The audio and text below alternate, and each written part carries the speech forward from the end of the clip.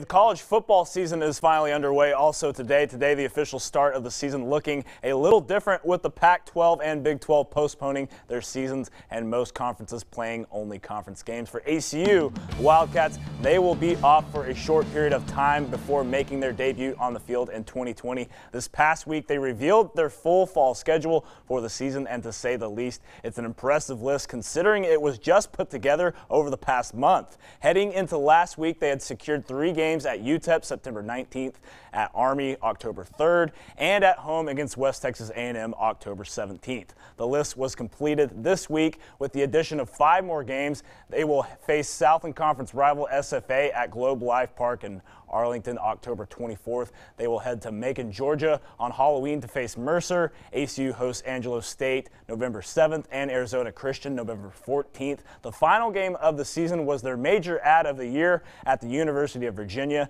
out of the ACC November 21st in Charlottesville, Virginia. They are, as of right now, still in line with the Southland Conference to play games in the spring. It's not exactly set in stone when those games will be played and against which conference opponents. This is still obviously a very fluid situation, but ACU is evidently not going to sit around and wait for answers. One has to wonder if the conference will look at the SFA game as a one-time deal, meaning ACU would be set to play somewhere around 6 games in the fall against Southland competition that doesn't include SFA.